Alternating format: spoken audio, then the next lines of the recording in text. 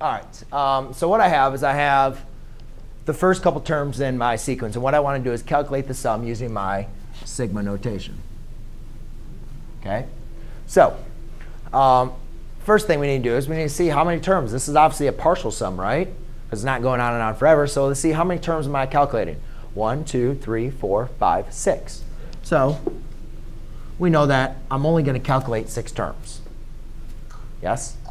Now, here's where a lot of students make their mistakes. They say, well, the first term, Mr. McLogan, probably is going to be 3. Right? That's where we're going to start. But first of all, let's kind of even make sense. If we start at 3 and then we went to 6, then obviously we didn't cover all 6 terms. So maybe we go to 9. OK, we start at 3 and then we go to 9. That's going to calculate for 6 terms. Right? I'm saying this is a common mistake students make. They say, oh, the first number is 3. Right? Your first number is 3.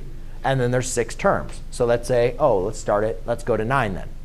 But here comes our problem. If I'm going to calculate 3, so they say, all right, so if you plug in 3, you say, all right, here's the first one.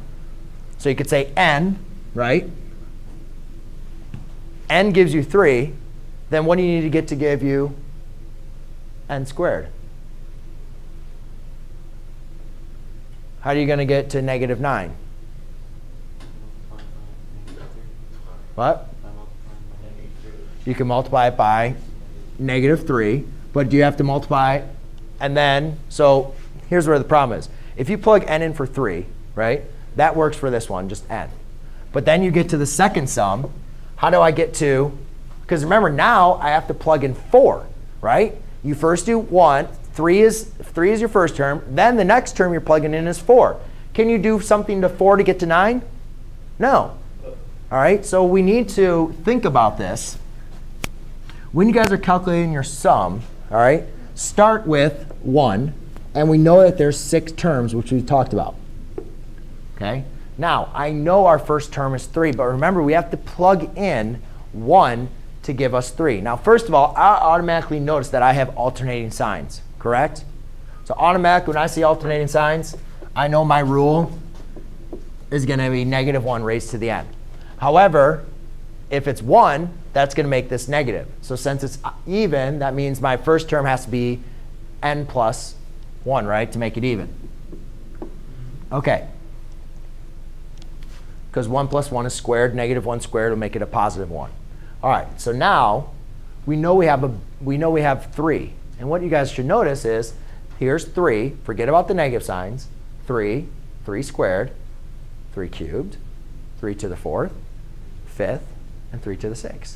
So we can say that 3 is going to be my base.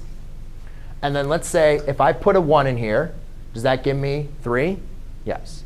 If I put 2, right, because you're going to go to 2, 4, 5, 6, all the way up to 6. If I put in 2 there, does that give me 9? Yes. 3? Yes. So your formula in this case is going to be negative 1. I don't know why I did n. It's I.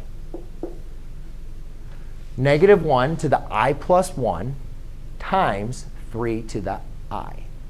Remember, ladies and gentlemen, your first term, this is what you're plugging in to your rule. All right? And then you start at this term, and then you go all the way up to your terminal term. OK? Any questions on this one? No? OK. So guys, it just takes some practice to getting used to. You guys are going to have to try them out.